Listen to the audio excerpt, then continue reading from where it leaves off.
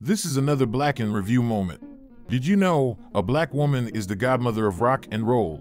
Sister Rosetta Tharpe was an American singer, songwriter, and guitarist who was born in 1915. She combined her gospel roots with blues and jazz, paving the way for the birth of rock and roll.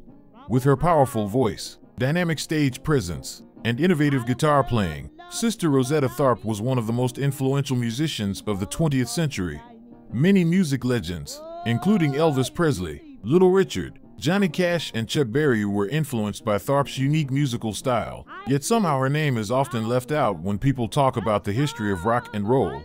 So the next time you rock out to your favorite tunes, remember the pioneering spirit of Sister Rosetta Tharpe, the godmother of rock and roll. Like and follow Black in Review for more moments like this.